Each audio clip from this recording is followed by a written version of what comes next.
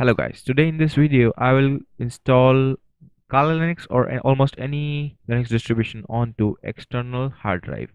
Here I got my DVD drive of Kali Linux, and now here I connect my 8 GB pen drive, onto which here I got 8 GB pen drive on which I am going to install Kali Linux completely. That is not it is not live boot. Now here select AOME partitioning software. Now I will partition my pen drive into two partitions.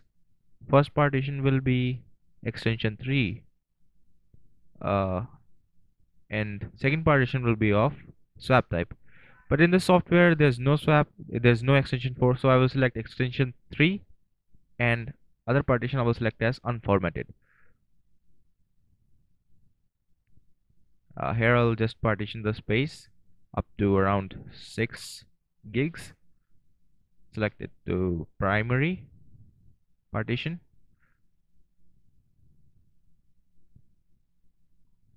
Next I'll just apply these changes. So we'll apply these changes first, then we'll go to next partition.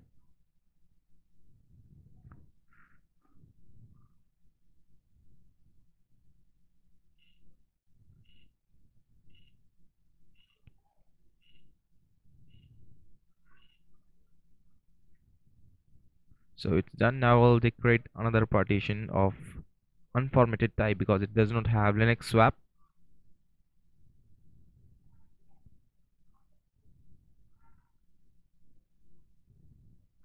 I'll select as logical.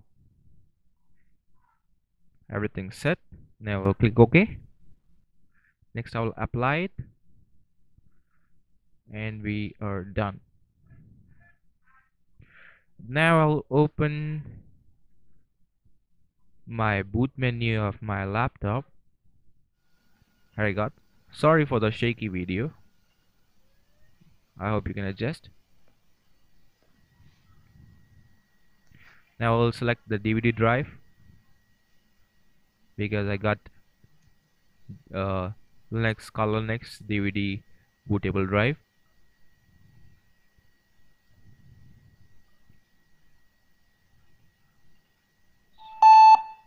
So I'll select graphic install.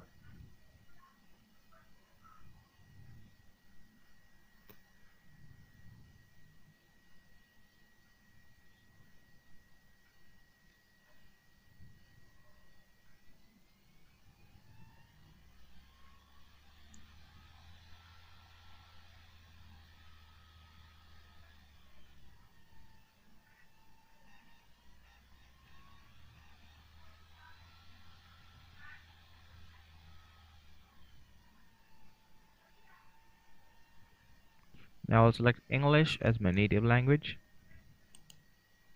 Select the country to India. American English. Just click on next. Now it will just mount all the modules.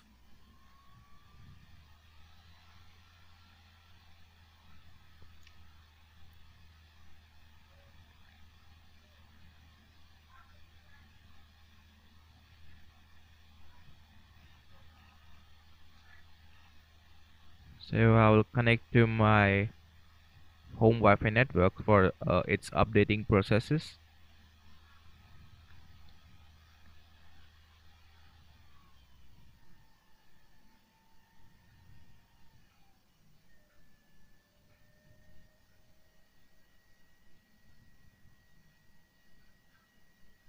Because it is booting from DVD drive, so it's kinda slow.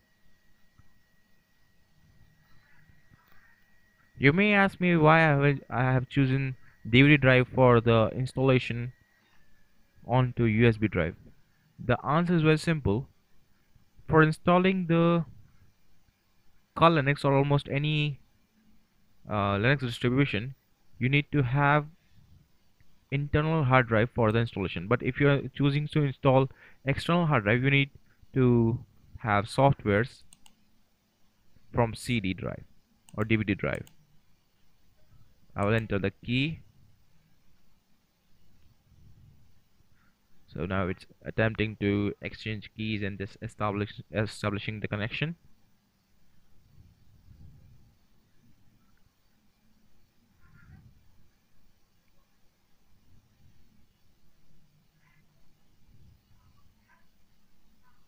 Now I'll just click on continue, select the root password.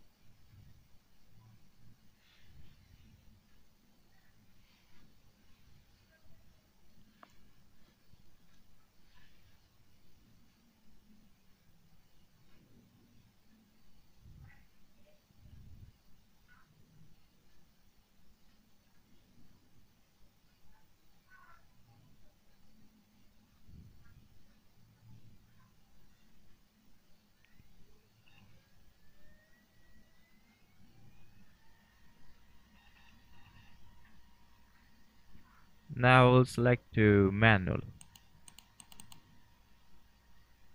First one is my internal hard drive. I will just don't touch that.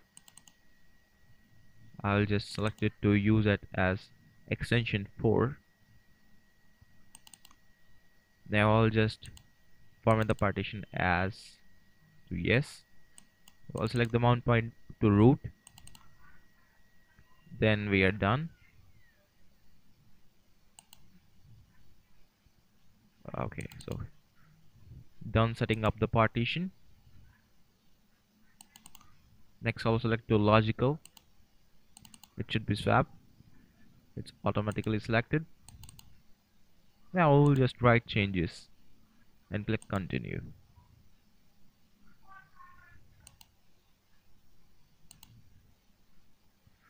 So it's just formatting the partitions that we have created. After formatting, it will just install the Kali Linux onto the external hard drive or USB drive. For the performance, for the good performance, I would just recommend you to choose a greater size USB drive.